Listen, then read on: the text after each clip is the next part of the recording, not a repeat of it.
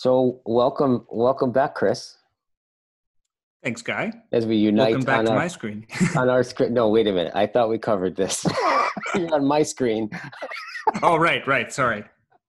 I got So momentarily disoriented. yeah, totally. So it's been a while since we returned to Plato, and I think mostly because on some level we've been too busy doing Plato, right? Like, but Yeah. it's because we so often we just get on and then we just start into a conversation.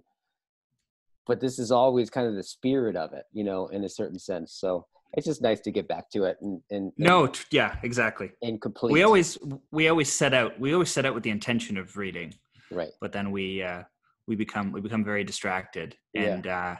and we follow things where they may, which I think Yeah. is right. I think it's right that we do that. Yeah. But it's also Yeah. nice to return. Yeah. So speaking of returning, so we're on page 590 in the Alcibiades chapter, and there's a link I'll include to this collected volumes, and I will start as Alcibiades. And Alcibiades says, "You're right." Great, thanks. End of discussion. Well, after all, that's what matters, right? That's right. Okay. If being self-controlled is knowing yourself, then their skills don't make any of them self-controlled. I don't think so. That's why we consider these skills to be beneath us and not suitable for a gentleman to learn. You're quite right. Again. Furthermore, if someone takes care of his body, then isn't he caring for something that belongs to him and not for himself? Seems likely. And isn't someone who takes care of his wealth caring neither for himself nor for what belongs to him, but for something even further away? And I agree. So the money earner is not, in fact, doing his own work. Right. Again. Now, if there was someone who loved Alcibiades' body, he wouldn't be loving Alcibiades, only something that belonged to Alcibiades. That's right. But someone who loved you would love your soul. By our argument, I think he'd have to. Wouldn't someone who loves your body go off and leave you when your beauty is no longer in full bloom? Obviously. But someone who loves your soul will not leave you as long as you're making progress. That's probably right. Well, I'm the one who won't leave you. I'm the one who will stay with you now that your body has lost its bloom and everyone else has gone away. All right, let's pause. I just want to pause right there. A backhanded Right. compliment, if there ever was one. Right, Or it's totally. it's not a compliment at all, but a backhanded consolation, I suppose. Totally. So this kind of I think this points to something. Like this Socrates, here's a moment where Socrates is revealing what he's doing, right? Like where he discloses himself and he points to like what he's doing. And you kind of get this sense of all of these circles that he's been running him through and kind of torching Alcibiades, right? Over and over and over and over again. He's like, it seems like this is one of those moments where he's like, I love your soul. I'm not just going to like use you and throw you away. Like I'm actually doing something this whole time. Yes. Right. Yes. It seems exactly. like this is a beautiful moment, right? He's just made sense of everything that has come before. Yeah. Yeah. And Because he has characterized the relationship in a way that now makes sense of its multitude of interactions. Right. Can now be understood in light of the relationship he has just described. Yeah. That the fact that he has committed himself to the soul of Alcibiades is precisely is that by which to understand all of the interactions that have come hither to this moment. Right. There's the hermeneutic part. That's right. He kind of like, I just had that sense of when he said that, it's like, basically, I won't leave you. I'm the one who will stay with you. Right. And it's like, if he says, I will stay with you, he's also calling to everything that's just happened in that conversation. It just pulled that whole circle around, right? That's right. That's interesting. Yeah. That's right. That's right. Okay, That's right.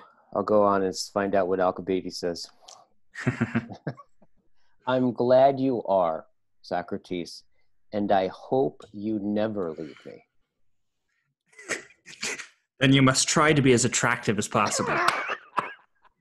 Yank. It's what I say to all my friends too.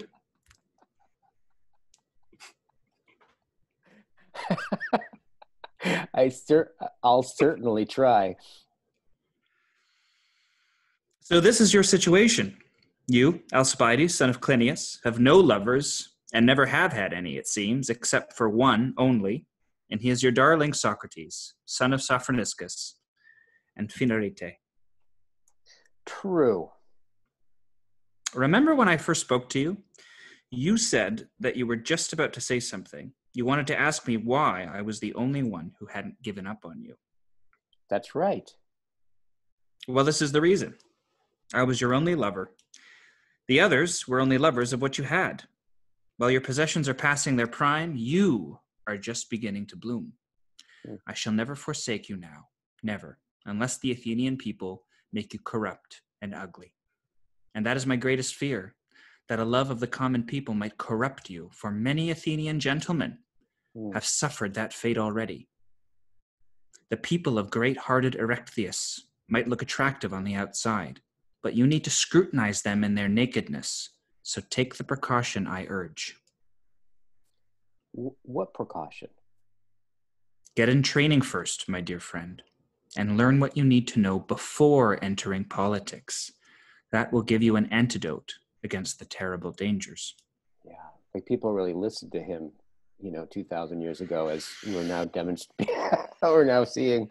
So right? so right here. Okay, I kind of want to like. There's something really big right there, right? Well, one, he's making a distinction, right? So he's pulling in the common, right? And that it's basically, and if you go the way of the common, they can make you ugly, right? But I'm seeing what is most beautiful in you,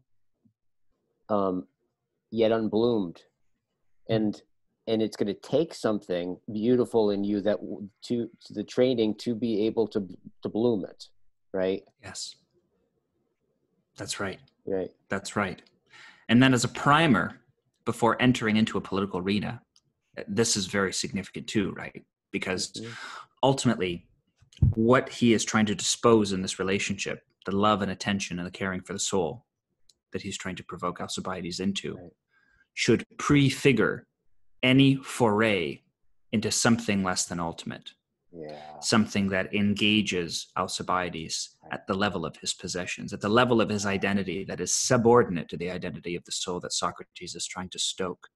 Yeah. And so he's prefiguring the boundaries of the arena in which Alcibiades will enter into play, in order that Alcibiades does not mistake the arena and the game he's playing for anything more ultimate than it is, right? So it's almost like he's giving him a view of the landscape into which he will now venture, so that he doesn't lose himself within it when he enters it.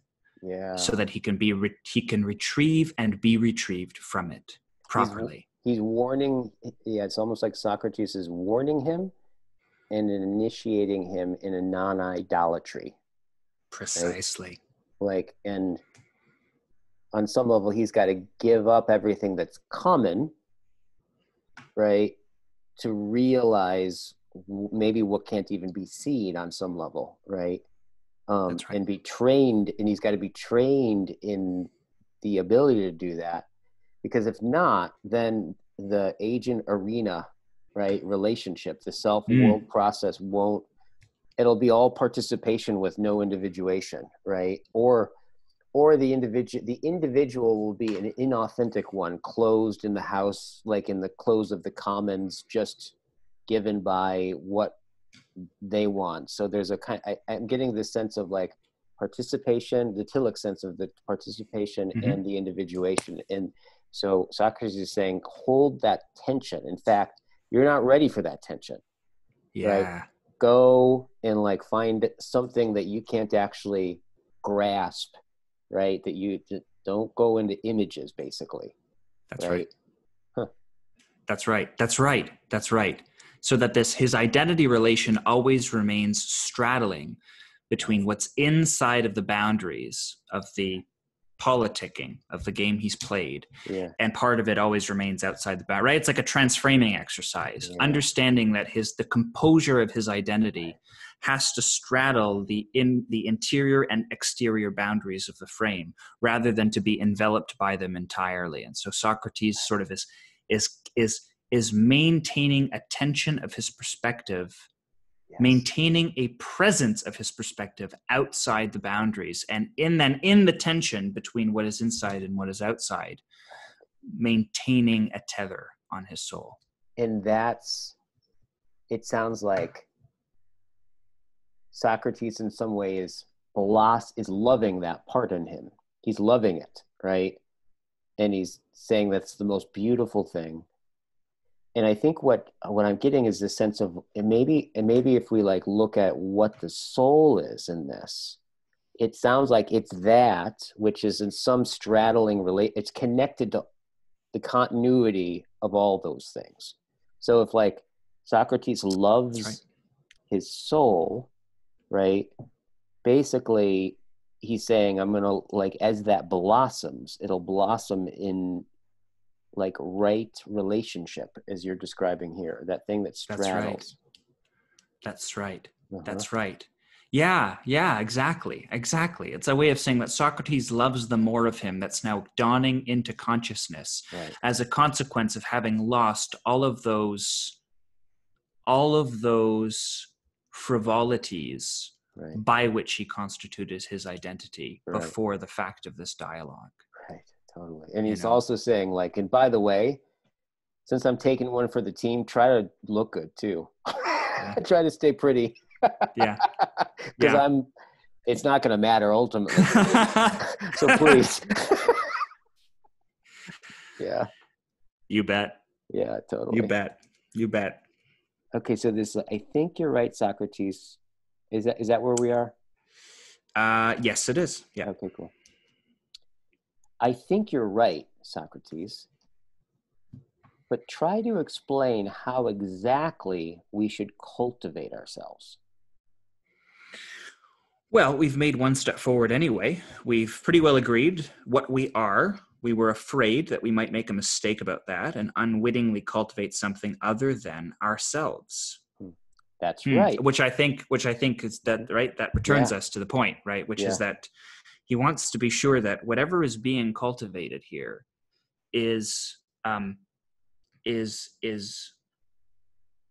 self that can know itself as more than what is prescribed of it by the particular parameters of its exercise in the confines of Athenian activity per se, right? That's the self that must be regathered here. Right.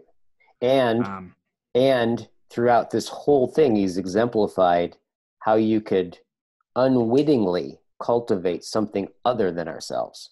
That's right. Right. That it's filled with self-deception, right? It's possible to try or think you are, and then the very thing that's trying keeps you from noticing that you aren't at all, right? That's right.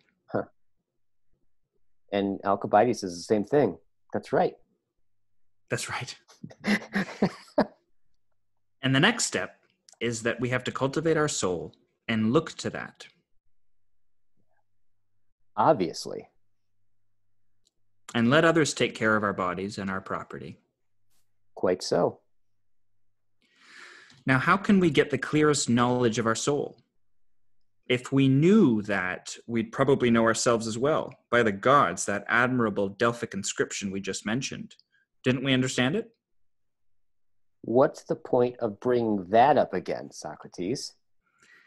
I'll tell you what I suspect that inscription means and what advice it's giving us. There may not be many examples of it except the case of sight. What do you mean by that? You think about it too. If the inscription took our eyes to be men and advised them, see thyself, how would we understand such advice? Shouldn't the eye be looking at something in which it could see itself? Obviously.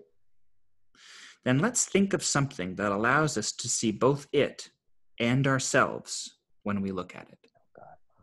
All right, here's where the Socratic self-knowledge starts to become really definitional here. Yeah. Obviously, Socrates, you mean mirrors and that sort of thing. Quite right. And isn't there something like that in the eye, which we see with? Certainly. I'm sure you've noticed that when a man looks into an eye, his face appears in it, like in a mirror. We call this the pupil, for it's a sort of miniature of the man who's looking. You're right.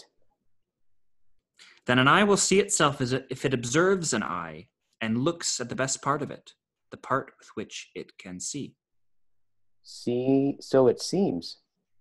But it won't see itself if it looks at anything else in a man or anything else at all, unless it's similar to the eye. You're right. So if an eye is to see itself, it must look at an eye, and at that region of it in which the good activity of an eye actually occurs. And this, I presume, is seeing. That's right. Then if the soul, Alcibiades, is to know itself, it must look at a soul, and especially at that region in which what makes a good soul. Sorry, let me take this again. Then if the soul, Alcibiades, is to know itself, it must look at a soul, and especially at that region in which what makes a soul good, wisdom, occurs, and at anything else which is similar to it. Wow. I just want to read that again. That line could very well be, I think, that's as good a definition for dialogos as there is. Yeah. Let's read that with that in mind, right? Then this entire sequence, but even just that line. Yeah. Then if the soul, Alcibiades, is to know itself, it must look at a soul, and especially at that region in which what makes a soul good, wisdom, occurs, and at anything else which is similar to it. Right. It must like it, liken to it. Yeah. And witness itself emerging in the reflection of what is good. Right. To be fully known by it. Totally. Even the thing about like, it's like there's something like that's really shows this way in which wisdom is not possessible. Right. But it's in the relational responsiveness of looking at us, like looking at that which you see it and you see yourself transparent to themselves at the same time. Right. Yes. That's right. That's so right. That's right. It's a way of in seeing, in you being disclosed in me, I am simultaneously disclosed to you and to myself, right? Yeah. That's right. Yeah. That's right. And that's why I think of it. I mean, the word transparent comes up now and again when we talk about this, but I think of it more, that's why we've talked about this before, but I think of it more as a translucency, because you're both seeing the sight organ and you're seeing by means of the sight organ simultaneously. Right. And that's why you're both, I mean, that's why the combined integration and differentiation come from, precisely because of that translucency. Yeah. Right. Yeah, you're not simply seeing through to yourself. Mm-hmm. You're seeing what is seeing in addition to beholding. It's beholden. Right. And I think that's right. That's what's significant here. I also, I mean, at the top of the page when Socrates says, I'm sure you've noticed that when a man looks into an eye, his face appears in it like a mirror. We call this the pupil. I mean, I can't help but enjoy that double meaning of pupil too, right? Yes. Yeah, absolutely. And that bespeaks a whole lot unto itself. Right. And in a certain sense, Socrates is bringing him up to peer. Yeah, that's right. Right. That's right. Being peers. That's right. Yeah. Right. That's right. Wow. When the pupil comes to peer. Yeah. Yeah. And Alcibiades says, and I agree with you, Socrates.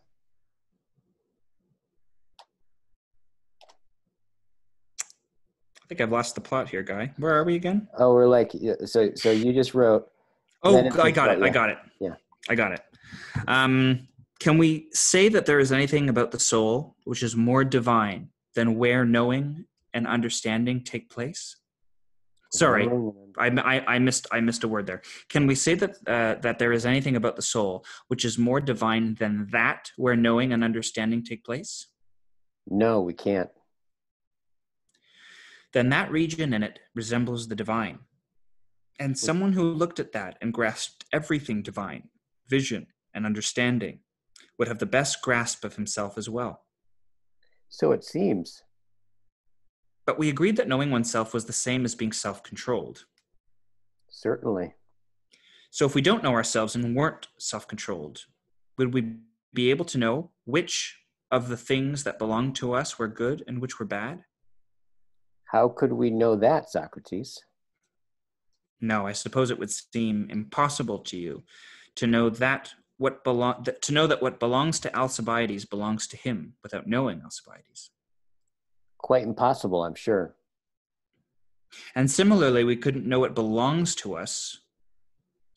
And similarly, we couldn't know that what belongs to us without knowing ourselves. How could we? And if we didn't even know what belongs to us, how could we possibly know what belongs to our belongings? We couldn't. Then it wasn't quite right to agree, as we did a few minutes ago, that some people know what belongs to them without knowing themselves, while others know what belongs to their belongings. It seems that it's the job of one man and one skill to know all these things, himself, his belongings, and his belongings' belongings. That seems likely. And it follows that anyone who doesn't know his own belongings probably won't know other people's belongings either. Quite so. And if he doesn't know other people's belongings, nor will he know what belongs to the city. He couldn't. So such a man couldn't become a statesman. Of course not. Nor could he even manage a household estate. Of course not. Nor indeed will he know what he's doing. Certainly not. And if he doesn't know what he's doing, won't he make mistakes? Certainly. Since he makes mistakes, won't he conduct himself badly, both publicly and privately? Of course. Since he conducts himself badly, won't he be a failure? Absolutely. What about the people he's working for? They will be too. Then it's impossible for anyone to prosper unless he is self-controlled and good. Impossible. So it's the bad men who are failures. Absolutely. And so the way to avoid being a failure is not by getting rich, but by being self-controlled. Apparently. So it's not walls or warships. Let me just make sure I turn the right page there. Yes. So it's not walls or warships or shipyards that cities need, Alcibiades, if they are to prosper, nor is it numbers or size without virtue. Definitely. Virtue. So if you are to manage the city's business properly and well, you must impart virtue to the citizens. Here's virtue. Of course. Is it possible to impart something you haven't got? How could you? Then you, or anyone else who is to be ruler and trustee, not only of himself and his private business, but also the city and the city's business, must first acquire virtue himself. You're right. So what you need to get for yourself and for the city isn't political power, nor the authority to do what you like. What you need is justice and self-control. Apparently. Because, my dear Alcibiades, when an individual or a city with no intelligence is at liberty to do what he or it wants, what do you think the likely result will be? For example, if he's sick and has the power to do whatever he likes without any medical insight, but with such a dictator's power that nobody criticizes him, what's going to happen? Isn't it likely his health will be ruined? You're right.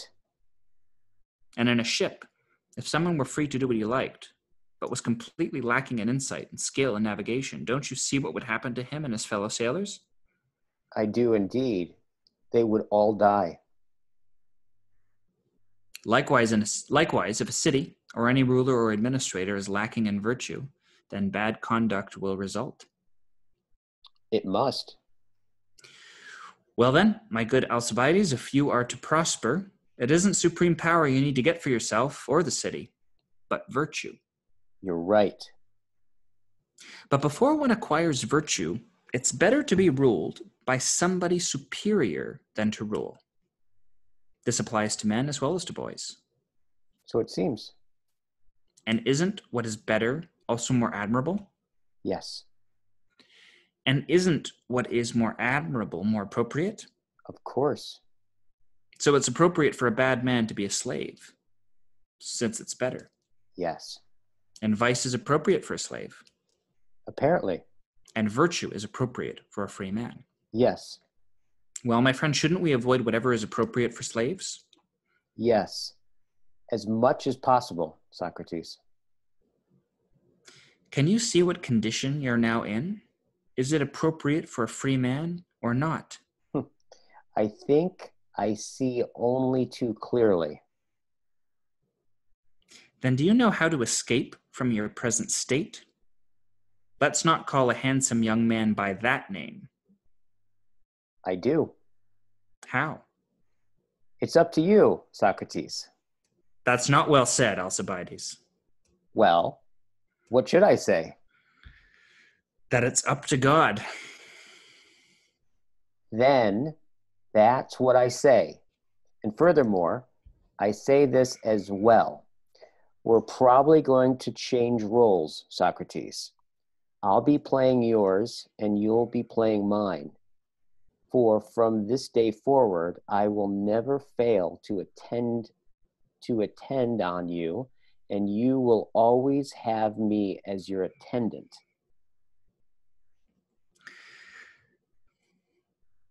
Then my love for you, my excellent friend, will be just like a stork.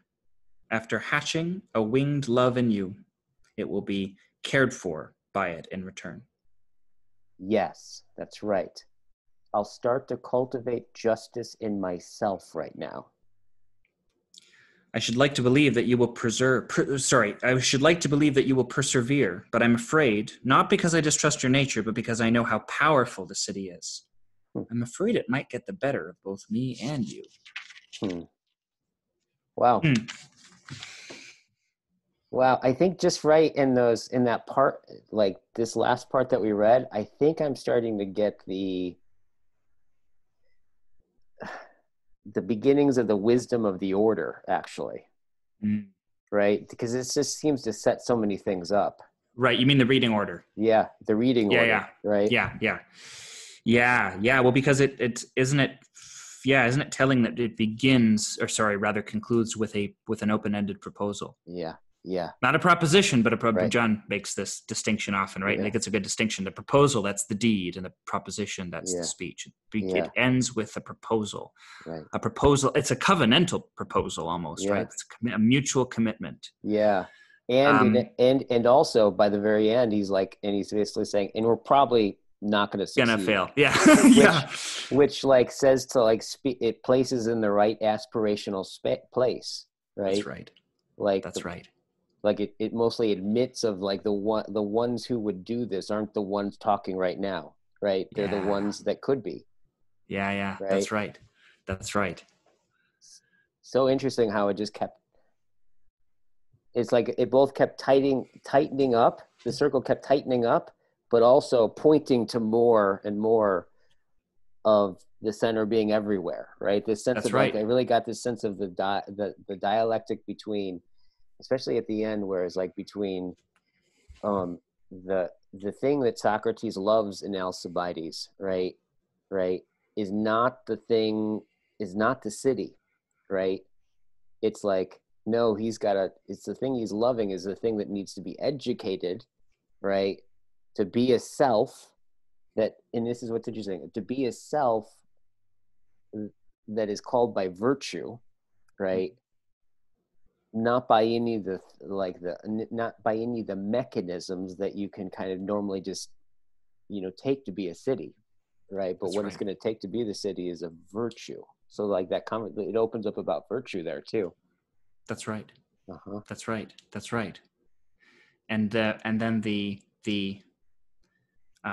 home that they're trying to mutually make in virtue is held and belonged together in virtue of their relationship. Right. because the dialogue, even as it ventures into one proposition or another, it always returns again and again and again, right? It does so at the very beginning, and then again somewhere in the middle, and then again here at the end. It always returns to the recommitment of their philia as the thing that will anchor their correspondence to the virtue that they're trying to invocate here, right? It's their affinity that draws them back into virtue. When everything else will threaten to undermine it. Right. It's the speaking into one another that will recollect the presence that knows their mutual identities in virtue of each other. Right. And it, like Alcibiades even says at the last thing he says, what was it like? He I'll says, start to cultivate justice in myself right now, he says. Right. Yeah. And in the part before that where he says, then that's what I say. And furthermore, I say this as well. We're probably going to change roles, right? That sense of presencing, again, it's like it's presencing that, who is the character Socrates, right? Yeah.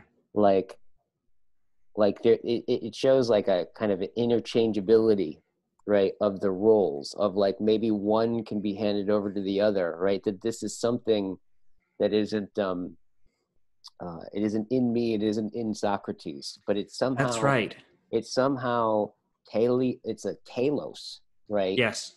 Right.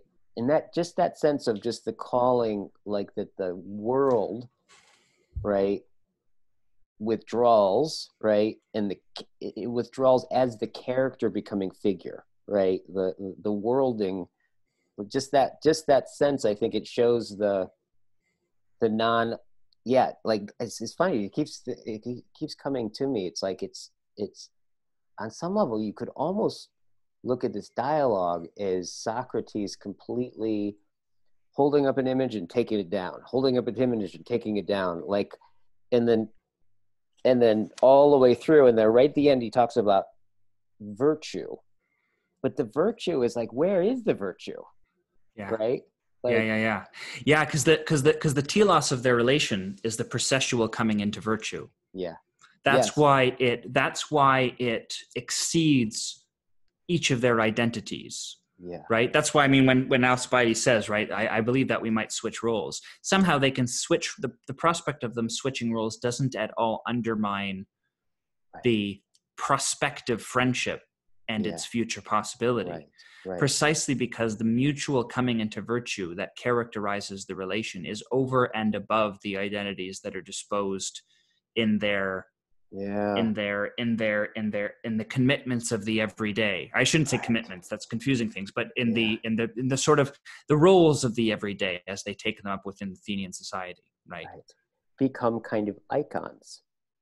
Yeah, to each other. Right? Yeah. Yeah. Totally. Or certainly Socrates to Alcibiades, but the reciprocity is loaned by Socrates to the conversation. Right. Yes. Right. That's essentially. I was just surprised at how much of this is really about. It's about